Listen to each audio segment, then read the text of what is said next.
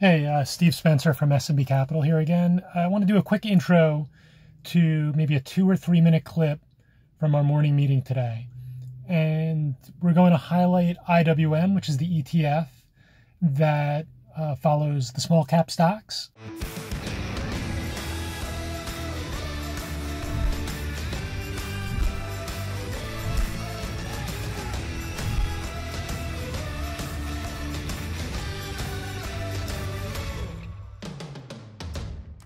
The reason I wanted to share this clip with you is IWM is a market ETF. It's something when in March, when the market was going really crazy, we were looking at that, the SPYs, the Qs. We're looking at those to trade those every day. But when things slowed down in April, we really shifted our focus to the SPYs, and that's because that's the most widely followed index. It has the cleanest levels to trade off of. So we moved away from IWM.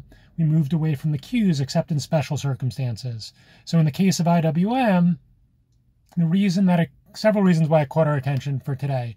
Number one, in the last couple of weeks, the SPY keeps on having trouble above 286. And I think for the large part, this is because it's very narrow what's causing the strength in the SPYs. It's these leading technology stocks like Microsoft and Amazon, and these really big mega tech stocks that are causing the strength, and there hasn't been participation from a bunch of other sectors. And so I'm concerned that it potentially wouldn't be that strong up in the mid to high 280s. It could move higher, but didn't have as much upside. And so IWM, we took a look at it over the weekend. The chart was starting to actually look a little bit better to me. It was showing relative strength in the last few weeks versus the SPYs. Now remember, the small caps got crushed on the way down much more than the large caps. I think the SPYs at the low was down low 30s. Small caps were down mid 40s percentages from the high. And so really got crushed. And then over the weekend, a friend of mine actually sent me an interesting note, or just a short clip, basically said that earnings revisions in IWM were down actually 45% or over 40%. I don't remember the exact number, but technology revisions were only down 5%. And that's obviously explains the strength in the technology sector. And so you've now got people thinking, okay, we've had this huge rally in technology. The SPYs are, not down much anymore. You're hearing like the big banks and some of these large hedge fund people saying the risk reward isn't good in the market. When they talk about the market, they mean the S&P. And so, people are thinking, why don't we take a look at the small caps? And so in the morning meeting, we put it on the game plan sheet for the first time in a few weeks. And I discussed two patterns. So take a look at the clip.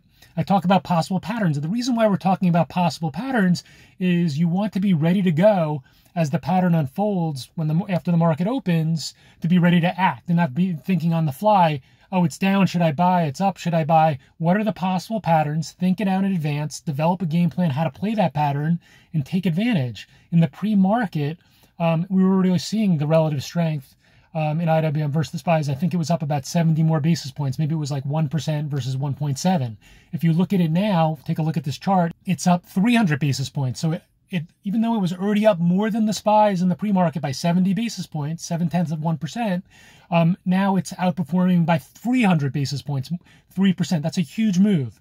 Anyway, check out the clip, and hopefully this gives you an idea of kind of our preparation process and how we kind of identify things in advance, kind of game plan out what might happen so we're ready to act when the market opens. Before we get started, we have a 2-hour free workshop where I spend 30 minutes going through our proprietary stock selection process, where I identify the lowest risk, highest reward stocks each day. And we also go through 3 top trading setups that we use on our trading desk in New York City.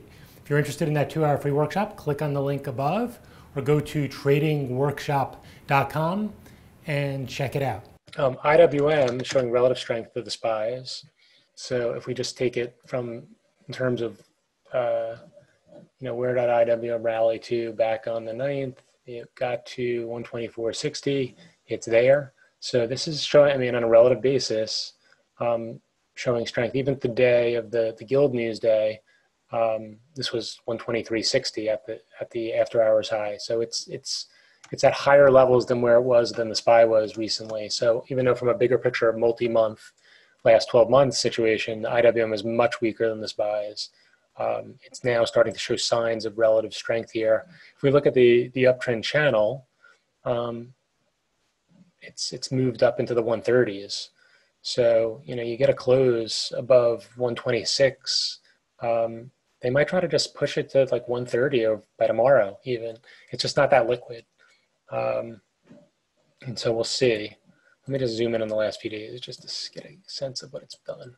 So it had this move from 116 to 120. That was the guild after hours.